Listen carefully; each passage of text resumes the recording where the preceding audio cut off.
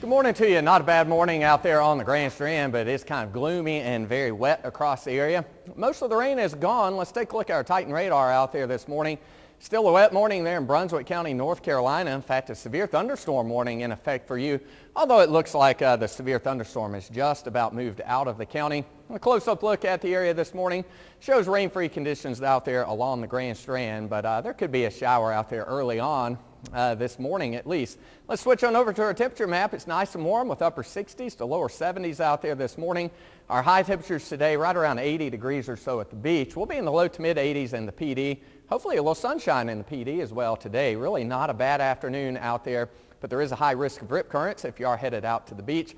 A fairly cloudy day today as well. Might want to hold off until the weekend before you head to the beach because it is going to be a nice weekend. There's your weekend forecast, our first real taste of fall. A lot of sunshine with mid-70s for high at the beach.